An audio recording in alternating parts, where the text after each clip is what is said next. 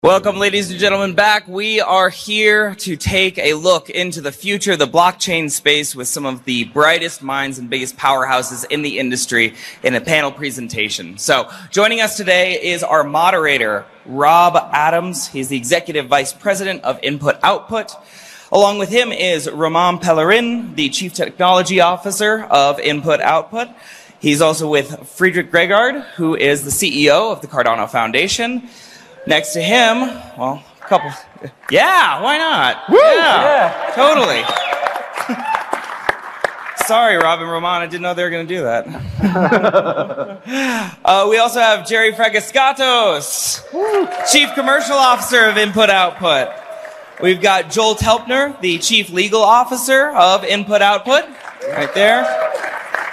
Caitlin Long, the founder and CEO of Avanti Financial Group, also local legend. And of course, last but not least, Charles Hoskinson. Rob? Boo. So the purpose of this panel today is to really talk about how we take the blockchain industry from something that is viewed by many as nascent into the mainstream. And despite all of the progress that we've made to this point in creating a more equitable world, it feels to many like blockchain is still a niche or a nascent technology that is, in some cases, a solution looking for a problem. Now, that's not me saying that, but you'll read that in the press. So today we're here to discuss how we actually turn blockchain into a mainstream technology for everyone. So to that point, it's going to take a lot of adoption of blockchain technologies for us to be able to call blockchain a mainstream technology. And it could be consumers, it could be individuals, it could be enterprises, it could be governments. Who do you think will be the next major adopter? And what kind of use cases do you think we'll have to provide for them in order for them to actually accept blockchain as a real solution for them? You can go with that one. To complement what you were saying, I think blockchain is a technology of its own time. So we have a use case.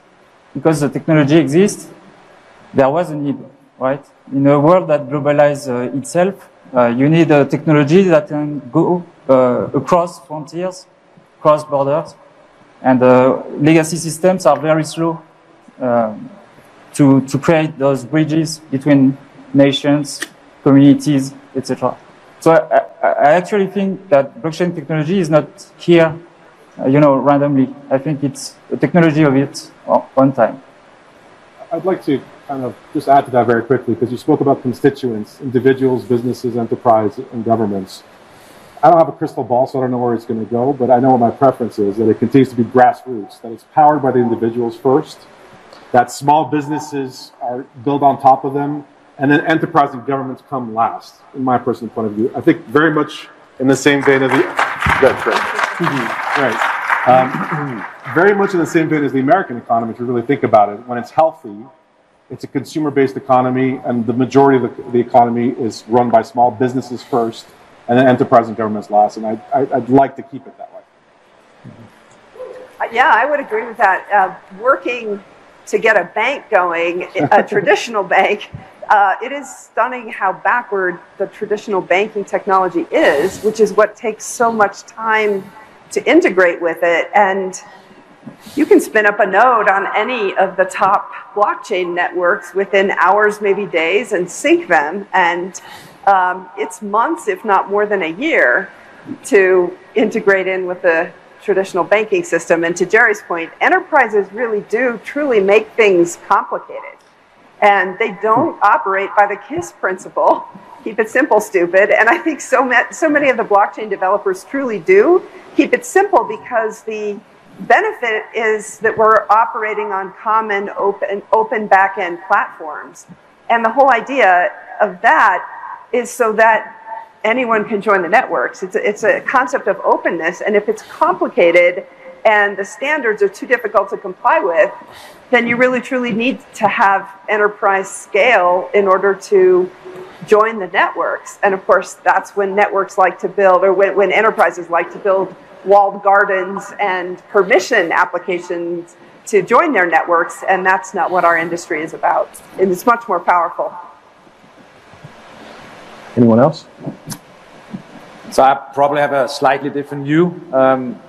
I look at it right now in the terms of maturity of the technology, but also the maturity of the regulation around the world. And what I'm looking at right now is that everything which is born digital and the operating processes are digital by birth, it works really well on blockchain. So essentially there's going to be two kinds of companies in the world going forward: blockchain-enabled companies and non-blockchain-enabled companies. And the blockchain-enabled will win every single time. Until we get to that part, it will be the gaming industry. There's 2 billion gamers out there who doesn't ask a question when they buy something digital native, right? It's going to be parts of banking. It's going to be in the middle of the enterprise processes. We cannot touch the physical world because it's not born, you know, digitally, but all in the middle. So the SAP, the Oracle financial systems, all of that, you know, we can take that out already with what Cardano have from leads data. So yeah, that's how I look at it. Yeah, it's an interesting thing. I put all this time into my AMAs and my whiteboard videos and blackboard videos and so forth, and on average they get about 25,000, 50,000 views, and I sum up all the views that I've had on my YouTube channel. I think it's about 1 million or 2, and I say, wow, that's amazing, like 1 million views, so incredible.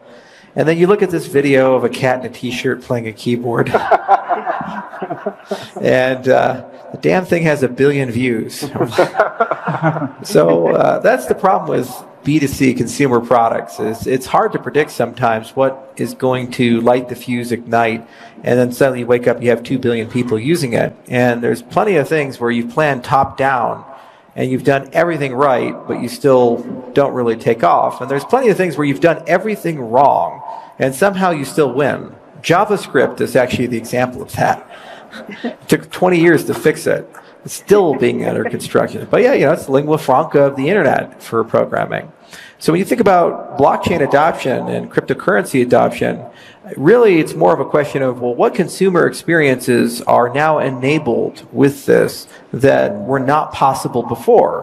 What made the iPhone magical were things like Google Maps. I remember GPS before smartphones. You guys remember navigating on a phone before smartphones? You know what I did? I went to MapQuest. I printed it out.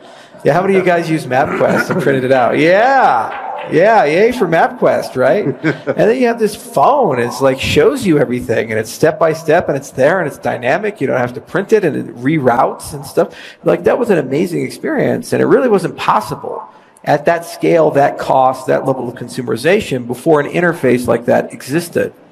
So what the industry is right now trying to figure out is, what capabilities is the industry bringing to bear to B2B, B2C, and B2B2BG, or whatever other acronyms exist, that are now new and you've never seen before. So, for example, when you think about e-voting, yeah, it's a little side thing. Well, let's say you just want to know what day to have the parade. Let's say the Broncos win the Super Bowl. Well, we're going to have a parade on Tuesday or Thursday. What happens when you have the superpower to click a button and poll every single person who's a registered Denver voter and get an answer from them and see statistically what's what with a secure voting system? And it's just like a push thing to their phone. That's the kind of stuff that our industry is going to enable, and we're not quite sure which one of these is going to be the cat video that takes off and gets 1 billion views, and which ones will kind of be like Charles's AMAs and not be so popular. But we'll have something in between, and I think within 5-10 years we're going to figure it out. And really the key is just to be flexible and adaptive enough that whatever that future happens to look like, you'll be able to be competitive in it. Interesting.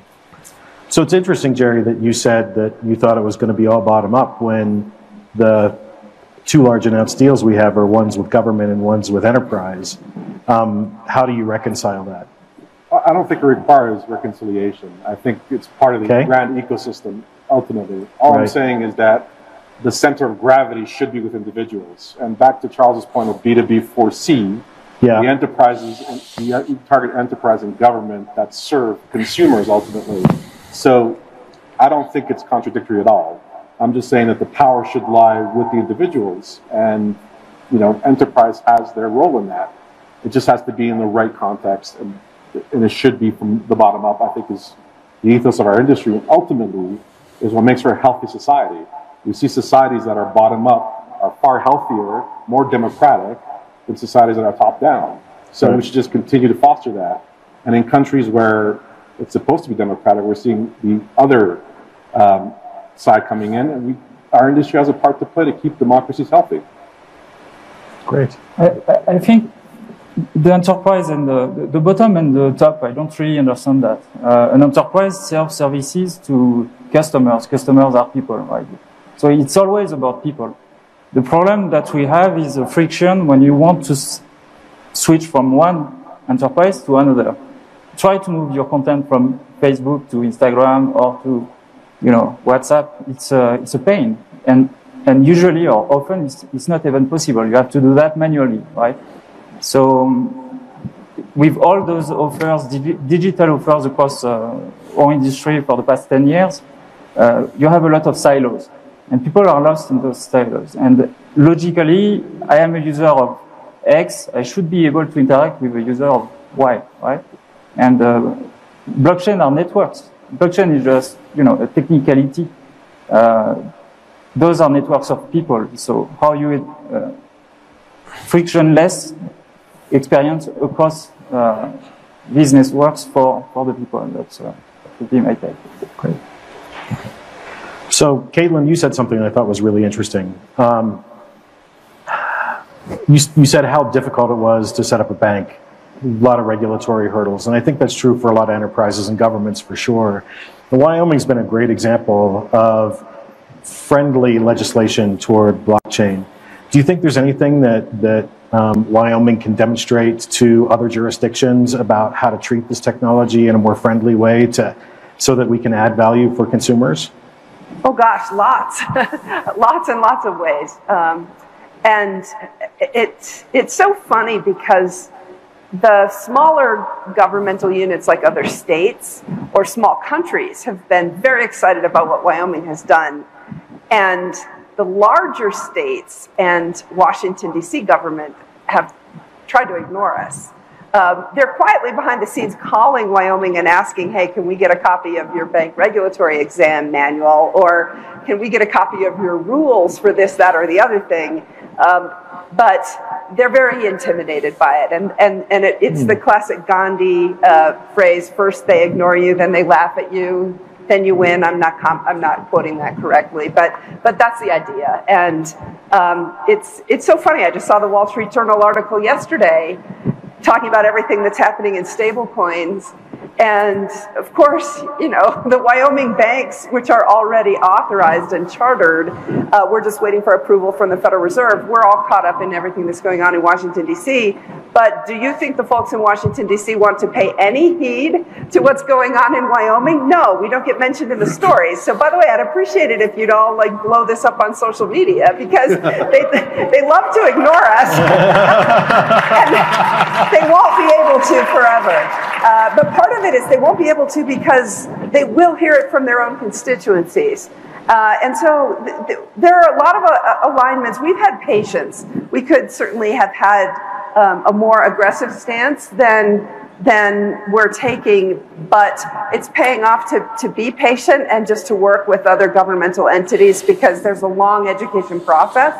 And so far I think that's been the right approach. But Wyoming won't be patient forever. This is still the place that's leading the charge with the most enabling regulatory environment. And it's precisely because we actually have people in positions of power in the state that have spent the time to understand it, including the regulator, the banking regulator. Yeah. The important thing about what Wyoming is doing is they're not saying no regulation. They're saying the right kind of regulation. Mm-hmm. They recognize that when you have new and very disruptive technology, that disruptive technology, among other things, often moves at a pace well ahead of where our regulatory landscape is. And so regulators are playing catch up, and sometimes it's easier for them to simply say no than to really understand how we take existing regulatory regimes and change them, modify them, and do what we need to do to facilitate the new technology. And so what Wyoming is doing, which I think is great, is demonstrating that there are different ways to think about blockchain technology. Not to simply say, it's free for all, do whatever the hell you want, but to say that there are different ways to think about how we take what's important, ideas of protecting consumers, ideas of preventing fraud, how we take those concepts that we can all agree to and apply them in a regulatory way that makes sense for this new technology. And so when Washington or other states don't pay attention to Wyoming and what Wyoming's doing, they do that at their own risk. Do you see any other countries that are more friendly? Well, so that's a great question, because the United States gets bashed a lot in this space about having just an awful regulatory environment, and there are some legitimate criticisms that are warranted. But at the same time, we've got a history of having a very strong, robust capital markets regime, strong legal regime protecting consumers, and so that's like trying to move an aircraft carrier. Other countries that maybe didn't have the same legacy regulatory system have a benefit in that they can look at this new technology and experiment and innovate in ways that we can't. So it doesn't mean that the United States is necessarily against crypto, against blockchain, but we do have a structure here that's harder to move quickly. And so just as we can learn a lot from Wyoming, we can also look at what people, especially in smaller developing countries, are doing, where they look at this technology as solving fundamental problems for their people, for their populations, that desperately need to be solved. And so for them, looking at blockchain and trying to create an innovative legal regime around that is something we're seeing a lot of wonderful experimentation on, and hopefully some of those things that we're seeing outside of the United States will then come back and we can apply those here in this country as well. Right. So that brings up an interesting question.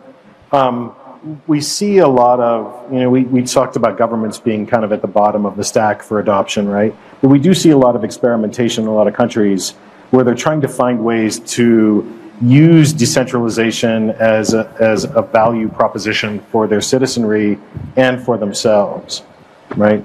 Is there any way that we could think about the value proposition for decentralization for them? Is there a way we could articulate it so that, just from what we've seen out in the field? Well, I think an example, or financial inclusion.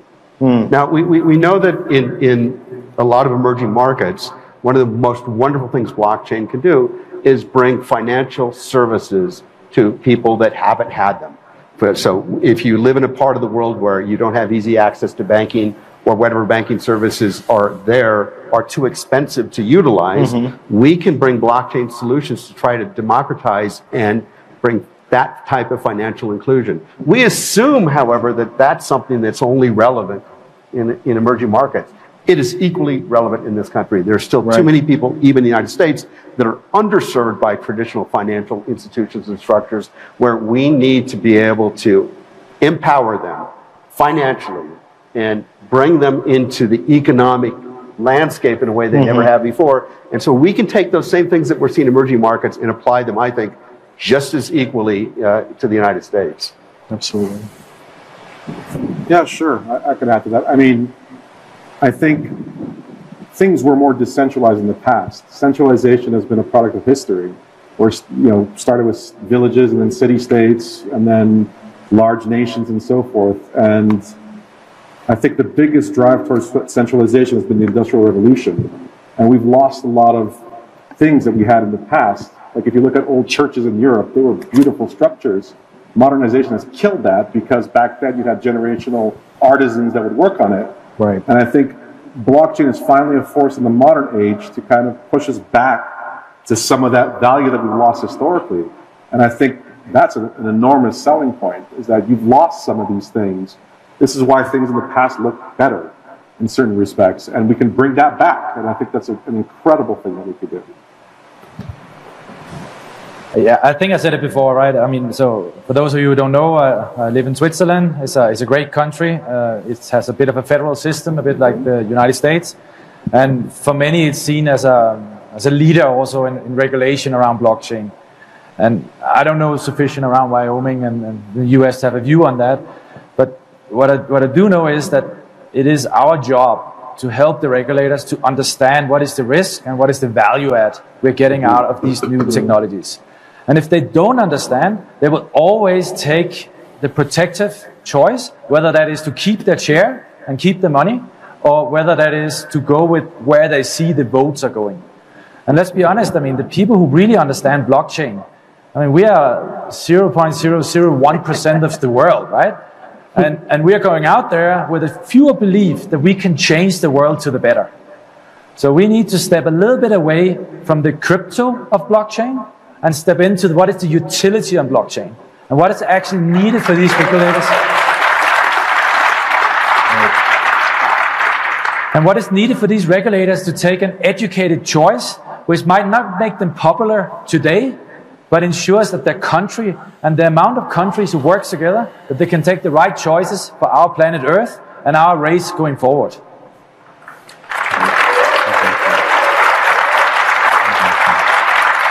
I agree with that because the question is decentralization a political stand?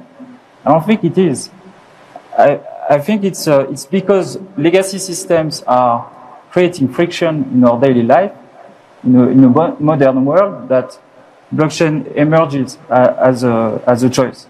And then after, it's not covering everything. You just have the trust layer on top of the internet, but everything has to be built on top.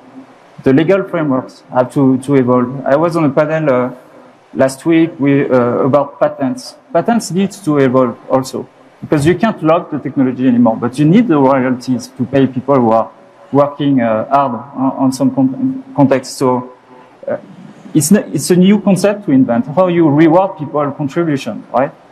The merit of people. You know, there are some institutions that are broken and probably need to be thrown out. But we shouldn't assume that decentralization is intended to get rid of all existing institutions. Decentralization, used the right way, can actually strengthen institutions and bring trust back to institutions and work in a way that facilitates what institutions were meant to do in the first place. And so if we don't trust, for example, I heard you talk about this earlier today, if we don't trust the existing voting system, we lose faith in our institutions. Right. So rather than throw the institutions out, we use blockchain technology to create a better way to verify voting and create that faith in government again, because we know that the vote that took place was a legitimate vote and not a so-called fake vote. So we can combine decentralization together with our institutional framework, and that, to me, is a win-win for everybody. You know, it's an interesting thing, that what gives an institution legitimacy, and why do we care about institutions? We care about institutions because institutions help you navigate complexity. You know, you guys eat food, you drink water, you do things. And you have a lot of faith and trust in that food, that water. People of Flint, Michigan, the institutions failed them. They had lead in their water. How do you know the food you're eating isn't spoiled? How do you know that food doesn't have botulism in it? Well, because there's the FDA. There's all these institutions that exist. Maybe they're good, maybe they're bad. So usually civil society starts breaking down when people lose faith in institutions. They usually lose faith in institutions when institutions demonstrate opaqueness, information asymmetries, hypocrisy, where they seem to have double standards, corruption, these types of things. The point of blockchain technology is that it allows us to reconstruct institutions on top of things that watch the watchers, on top of things that allow us to verify the things we're being told are true. It's less of a question of decentralization and centralization. It's more of a question of what gives you your root of trust. Centralization exists for optimization. That's the point of it. And in many cases, it's desirable. Decentralization exists for resilience. Ecosystems, if one species goes extinct, not everything else goes extinct. It somehow recovers. If a wildfire breaks out, if you have a diverse ecosystem, the jungle recovers, the forest recovers. I live in a ranch. I have a lot of trees on the ranch. Almost all the trees are having a hard time right now. Why? Because we got beetles and fungus and all these things that are striking them, and it's a constant battle and a war.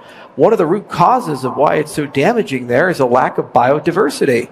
There's only a few types of trees that happen to be on that ranch. Now that very same pestilence, just a few hundred miles out, out in Sundance doesn't have any effect at all because there's far more biodiversity in some of those areas. You see, so it's all a question of, okay, how much resilience do you need for the types of hits the structure is going to take? And that tells you how much decentralization or redundancy you have.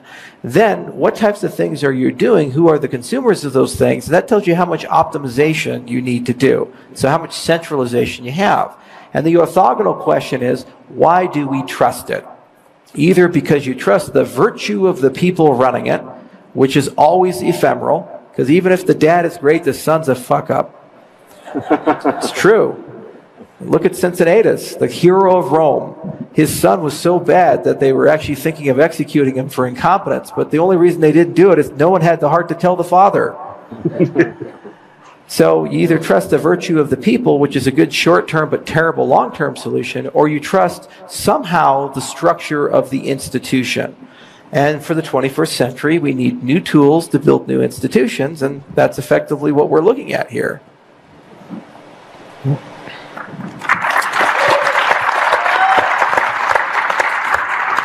So this conversation has brought up a couple of things that I want to get to, and I think I'll start with digital identities or decentralized identities.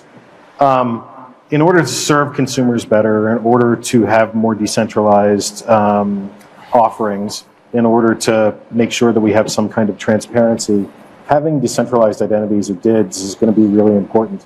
How do you think that we should treat them, and they might even be used in the next 5 years to enable some of the things that we've been talking about, to give the identities, reputation, and trust to the individual?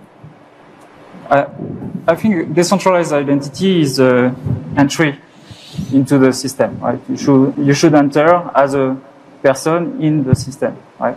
So they should be in the wallet in blockchain, in my opinion, at the very first front of your interaction. The problem is after, what do you share, or what do you want to keep secret or private? And this is called selective disclosure. We need technologies to actually be able to simply determine what you want to exchange with someone or with an institution, and have control on your data. So it's a key element. It's the first element of the system. Well, listen, this would lead to some of the things you were talking about with some of the regulation as well, like especially in banking, right? Having digital identities for people, or decentralized identities, is a really important thing. And it's also where, to your point about where centralized meets decentralized, how do you know who's participating in transactions and contracts and so on? So how do you think these are going to need to evolve over the next few years in order to be as useful as possible to bring blockchain into the mainstream? Well, gosh, governments control the evidence of identity. What is identity? It's the essence of your being. It's governed by natural law. It has nothing to do with any ID or piece of paper or any other instantiation of who you are. It is who you are. And so that's important, because right now there are 15 million people who have come into the United States that do not have those papers that can provide evidence of who they are, and that's the unbanked. And there's a tremendous opportunity to create new ways for them to become part of society, because they're outside of what the government says is acceptable identities. And one of the unfortunate realities of the Bank Secrecy Act, which is what requires the banks to collect all this identity information about you, and by the way, share it back and forth. And data in motion is usually less secure than data at rest. And the laws require all this personally identifiable information to be shared around the internet between the banks and other financial institutions, and none of us have a say in that. And by the way, most of it is not very secure because it's not encrypted. So there's an enormous amount that can be learned from this. But we've started to see that private businesses have started to do things that are much more reliable than just accepting a government-issued ID. And obviously in your ecosystem as well, there have been attempts at at digital identity, and also at things like the vaccine passports, etc., that are protected by cryptography and are actually more secure and therefore more reliable than what governments produce with a piece of plastic that happens to have your picture on it, which is not that difficult in today's day and age to create fakes. But the flip side of that is, and this is inherently one of the challenges with technology, as we get more and more technology that is aimed at convenience and inclusivity, especially related to identity, it creates even more ways for government tyranny to separate and segregate us. And that's one of the challenges with the applications of the tools that we're building. I have an example, actually. Well, just real quickly. Sorry. So IO is not building any vaccine passports. Just pointing that out. Good.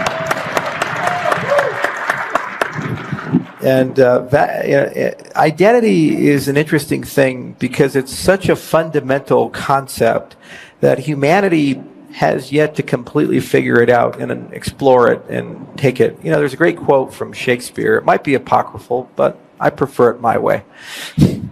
Anyway, he said, all the world's a stage, and its people have their exits and entrances, and one man in his time plays many roles. And so the reality is that identity is not a singular thing. You have a person, but that person can have many different identities. They have online identities, work identity, family identity, religious identity, the identity when you go see the in-laws, who you like, sometimes don't like.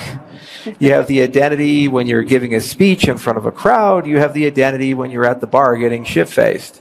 Okay, so everybody has a different identity. If they're all merged into one, you're either crazy or you're just so out there you don't care. And we admire those people. Diogenes was an example of that. So the magic of DIDs is that they give us the ability, decentralized identifiers, to make that a little bit more explicit instead of implicit. You can have your game identity. You can have your government-issued identity. You can have the identity that you need for regulation. You can have your throwaway anonymous 4chan identity. But they're all there. And because that's a common shared infrastructure, what you can do is you can construct on top of each and every one of those, to your desire and the people who interact with you, reputation. That's what matters about identity. When someone says, this is John Smith, you don't really care about the name. You care about who is John Smith. Who is John Galt? Who are these people? What have they done? Where have they gone? Where have they gone to school? Who do they know? How much money do they have? Are they handsome? All the metadata about the identity. Okay? And it's always connected to a context. Do I want to hire them? Do they want them to take care of my kids after school? Do I want to tax them? You know, whatever it may be, you have a context associated with that. Again, a lot of these things are somewhat implicit, centralized, opaque, or siloed. And the people who have the power over society, governments, media, whoever it manages to be, are the people who control the reputation and the people who control the silos. So the magic of DIDs are that they allow us for the first time ever to take some of that power back, because we no longer need central authorities and institutions to be the connecting tissue to move reputation around. That's the key thing that we should never lose sight of, and we have to be so careful because there's a small window of time for new standards to set. Facebook, Microsoft, Google, Apple, all in their own way are creating identity systems.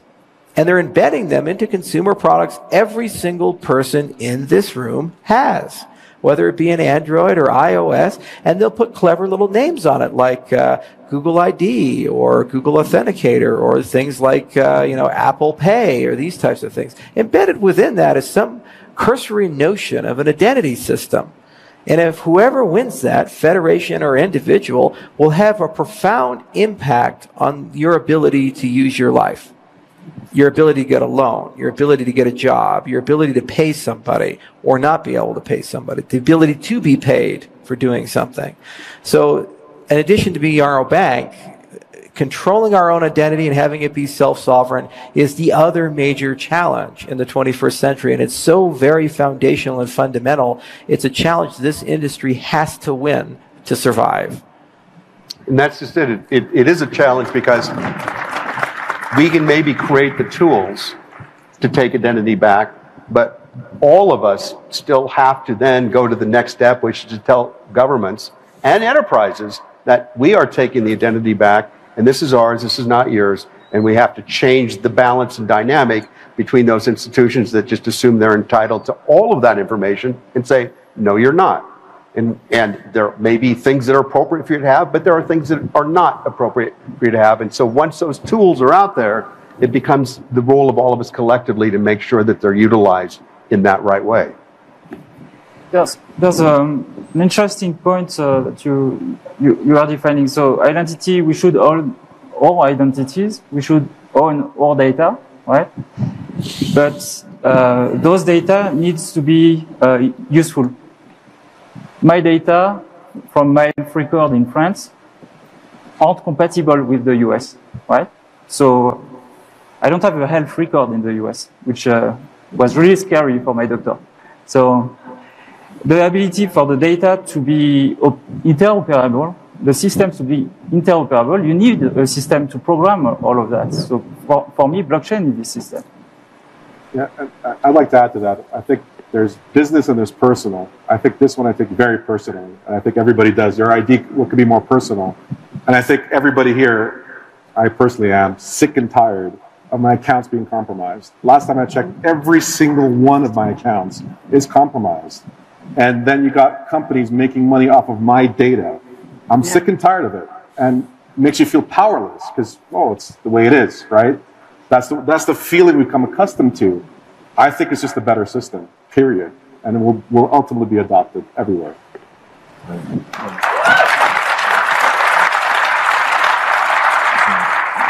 I really think we're going to lose that war.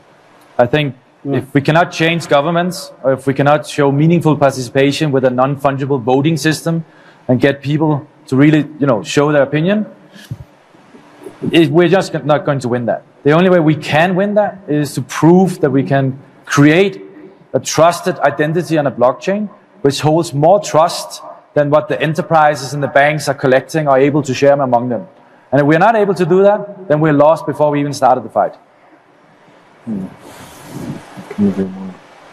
Could follow on to that. I mean, Ramon, you brought up the topic of NFTs. We've seen a lot of new business models, NFTs, DeFi, come up recently and be quite successful. What do you think the next set of business models might be for blockchain? What are the next frontiers for us for changing industries or changing the way we think about a particular either vertical or market?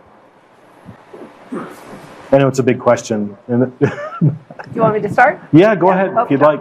Yes, I'll take a crack at it. We saw the NFT wave start in the last bull market. Right. And then this is the bull market where that became the manifestation of the bull market. And I think what we're seeing in this bull market that will be the manifestation of the next one is all the interoperability across the different systems, because each one of them does something differently. And certain ones do certain things better at certain times. And as a result, what's happened is, we're starting to see the idea of wrapped assets that are trading on other chains. And I think that's a powerful concept. So it's truly cross-chain atomic swaps and interoperability. Interesting. Yeah. The developers like that. What's the next big thing? I don't have a crystal ball, and I operate in too many countries, and it's really hard for me to judge.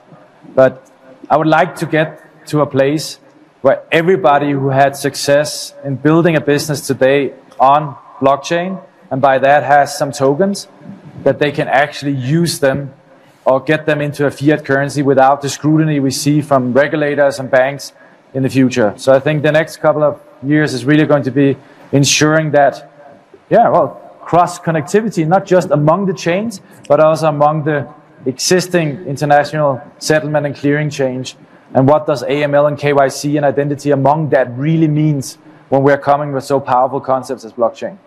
I know that's a little bit boring and you probably can't trade that, but I think that's going to fundamentally change how we interact with blockchains. Because what we have today is, if you sit in India and you are a multinational corporate and you want to use Cardano, how can you buy ADA and sell ADA if it's unknown if you're even allowed to hold ADA? And you don't know what the regulatory context of that is, the bookkeeping principles and all of that. So you take the easy choice. You go with a centralized blockchain because it's kind of still a blockchain, right? It doesn't have all the good things, but from a, you can sell it to the board and you're off with it. And we don't get all the added benefits of this fantastic community. So for me, we really need to go that hard road, which is the interoperability with the existing systems and not just on the chains. The next big thing is governance. Thank you. We are looking at how we come together as human beings, how we organize ourselves, how we engage in commerce together, and all of a sudden we've got this new toolkit that allows us to interact, to consult, to work together, to vote together, and to create ideas together in completely new ways using distributed ledger technology, using smart contracts.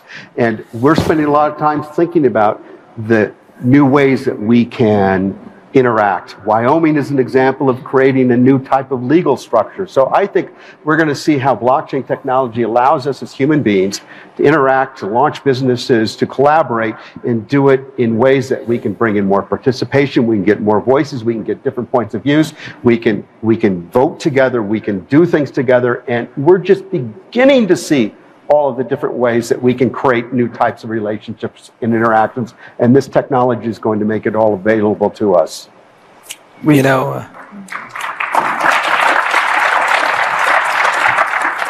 also need to speak the language of the entity or the network or the system we want to integrate or welcome to Cardano.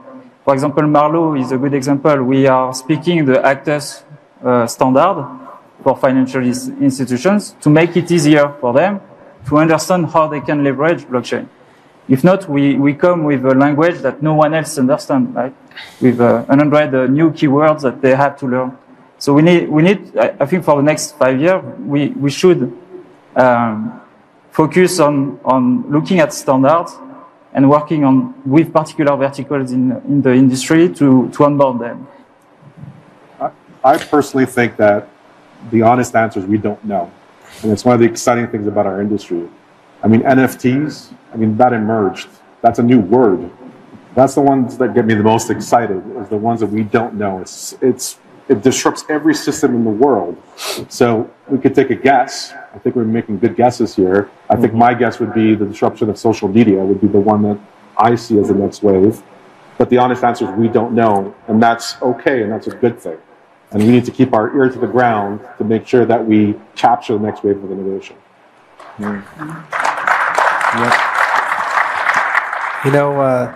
When I was a kid, I had a friend, and every time I'd go over to his house, he never finished anything. You'd see the Super Nintendo, it was on, like the game is still running, but he didn't shut it off. And there's like a half-built Lego. Didn't even finish lunch. There's like a half-eaten sandwich. The chocolate milk is half drunk. And I was like, come on, man, you can do it. At least once in your life, you can finish something. Although he ended up going to college and getting a PhD in physics, so I guess you could finish something. Well, anyway, the blockchain space is a lot like that. We've written a lot of checks as an industry that we can't cash. We keep saying, what's the next thing? Where shall we go? Well, are we done with the whole consensus war with proof of work versus proof of stake? No. Are we done with the whole smart contract thing? No. Are we done with great consumer experiences where grandma can manage private keys properly? No. Just go down the list. Have we actually finished a single damn thing in this industry other than really pissing off regulators? I think we've done a pretty good job of that. Really good job. Oh, man. It's fun. They're talking about it. So this industry really needs to go back to first principles and say, okay, what do we need to finish in order for this technology to reach 1 billion people? What needs to get done? And what needs to get done well where we can preserve our principles? Have we as an industry even written them down? Like, what is the Bill of Rights of crypto? Don't actually have it. We have notions of it, like this idea of an unchanging monetary policy. If you go to Bitcoin land and you say, yeah, you know, that 21 million Bitcoins, it's too much like blackjack. Let's make it 22 million. How about that? Yeah, that's not happening. No one, not even Satoshi, can go in and change that now. It's set in stone. So it seems to be an immutable principle. Okay, I'll buy that. Is that universal? Should all cryptocurrencies then have fixed in stone deflationary monetary policies?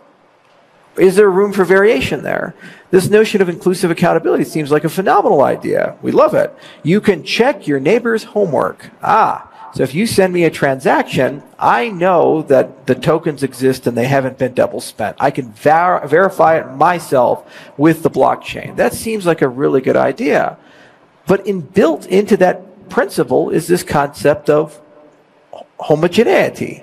Everybody has to have the ability to check each other's work. So that's a replicated system. What happens when the blockchain gets to a yottabyte, exabyte, these enormous data scales? What happens when you have 1 million transactions per second?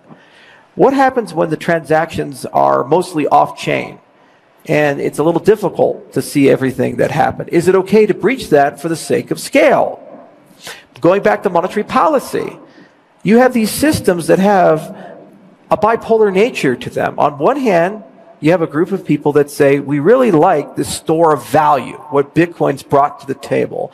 You know, over time it appreciates. Yeah, because it's finite and consumption increases. All right, rather inflexible. But when you look at a smart contract system, you say, we want a system where cost is predictable.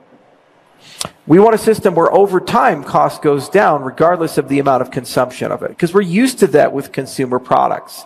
You see the next big thing come out, it's $5,000. A few years later, it's $200. That's what free market does. It optimizes it. But what we've noticed with smart contract systems is they've become more expensive over time, not less expensive. And that's a feature of the monetary policy. So is that monetary policy then set in stone, if that's your goal? And there's a dozen other things that we can dig into and look into just on the principles alone. And that's what you do before you even write a single damn line of code, hopefully. What are you trying to accomplish? Who are you trying to accomplish it for? These things. So I worry less about the next big thing, and I worry more about these days about finishing the things that we've already started. There's always going to be something sexy and exciting and new, and if I've done my job right, the people on this side of the room are going to take care of that. You guys. Why? Because either you like money or you're passionate about solving a problem. It's just that simple. Or both. You know, so many people have a backstory. Something happened to me and now I'm passionate about this. You look at a researcher for pancreatic cancer. The first question you ask is, who died in the family? Almost all of them know somebody who's been lost. If you look at somebody who's deeply passionate about something, usually it's because they've been touched or impacted about it. Or you're just an entrepreneur and you're really ambitious and you want to go build a great business. You guys are going to figure out all those particular problems. But you can't solve those problems unless you're able to cash the checks this industry's written. You need predictable cost. You need great platforms. You need great interfaces. You need app stores. You need billion-person scale networks. You need the ability to process the transactions that you laden these networks with and so forth. These are all the things that are required. And that's what I worry about.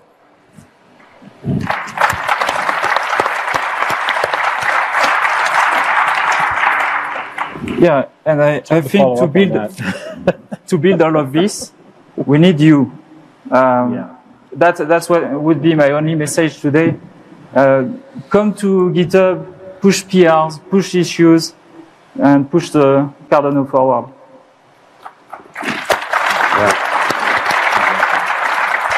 Exactly. So Joel, you mentioned governance as something that we really need to pay attention to make sure that people are heard and treated fairly. What do you think the qualities are of the governance structures that we have to create that will be most effective? Is it confidentiality? Is it transparency? Is it fairness? I think it's partly all of those things. Yeah. Again, the tools that we're using allow us to be able to come together. And so how we come together now becomes the important question. We all have different expertise. We all have different skills. A lot of times those skills and expertise that we have are not always used very well. So by bringing together coalitions, and those types of coalitions may constantly change and fluctuate over time given particular needs, but by bringing coalitions together, we can start to get different voices to the table. We can get different types of experts. We can get different types of opinions and views that ultimately come together to make a better project or a better protocol or a better idea or a better world. And so in return, that's where we can use blockchain tools to make sure that we are providing the data, the information, the transparency going back and forth so that we can communicate and do those things better. And so transparency is important. The ability to participate with a certain level of privacy so that you're able to participate without negative consequence is important. The ability to act in a socially responsible way using this technology is appropriate. So all of those things together, I think, are going to be what we experiment with these new types of governance systems and management systems and legal entity systems that are all going to emerge from this. So, Charles, just to follow up on what you said, how do you think that we end up cashing the checks that we need to finish the things that we need to with the community as part of an ecosystem set to really build the infrastructure that everybody's going to need in order to create the next set of applications? Oh, we just got to finish Cardano. That's all we really have to do. It's true. But anyway, a little levity aside. First you have to be intellectually honest about what's cashable and what's not, like how much is really in the bank account. We have an honesty gap in this industry. There's a lot of ventures that live in the realm of tell you how great, how many TPS or this, that, or next generation this, or word salad this and that. It's noise. It's absolutely noise. And you got to just take a step back and you say, okay, what collections of consumer applications do we feel at the moment something in the industry can run within a parameterization of principles? And then what you do is you just kind of work your way outward from there. So are we at the level where we could replicate Microsoft Windows? No. Okay, so that's an outer boundary. Are we at the level that we could replicate the success of Angry Birds as an industry and run at that scale with a great user experience? Maybe, maybe not. You see, so start building that hierarchy. Start walking your way through. What can you build today, right now? And what would you like to build 5 years, 10 years, 15 years? And then what you need to do is be very clear about what principles and regulations are necessary for those things. I'm a simple guy in many respects, and so I really like simplicity. And this is why I studied mathematics and other things, why I think the way I do. I'm always trying to take something complicated and make that complicated thing understandable. And if I can't do that, then I don't understand it well enough, or the idea is not well enough formed to be understandable. So you look at moral hazards as just a basic example. Kids get unfairness. If Bill gets a sandwich and Alice gets a sandwich and Jane doesn't get a sandwich, something seems wrong. So similarly, should it be the case that when you guys buy something, you know less than another group of people through no fault of your own, but because of a market structure, inside information? Should it be the case that when you trade on an exchange, that your order is deprioritized and someone who's close to the owners of the exchange, their order gets prioritized? You mostly would say, no, that's not fair. That should be illegal. You see, and these are basic things that our industry sometimes seems to get wrong. And if we can't even get that right, how dare we lecture the rest of the world on how we're going to save them? It's just common sense. So those checks have to be cashed properly. We have to go back to first principles and say, what moral hazards do we want to avoid? What guardrails do we want to install? What basic human rights do we want to embed into the operations of the system? So it's not, don't be evil, but it's can't be evil. Don't be corrupt, can't be corrupt. These basic things. And then you look at the application space and say, what application can run this moment right here with this technology with those principles? And it may take 10 years, 20 years, 30 years for us to get there. But when we get there, it's a better world. It's a more honest world. It's a world with integrity and transparency. It's a world where we don't get lied to on a regular basis. And that's the world I just want to live in. So it's the long haul. That's why we got the Turtle Island. We're reminding people it is a marathon. It's not a race. Well, marathon is a race. It's not a sprint. All right. Well, with that, we only have a few seconds left. So I just want to thank everybody on the panel for your thoughts. It's been really informative for me. I've enjoyed this. Thank you. Hopefully you all have too. Thank you. Everybody on the panel. And with that, we are out.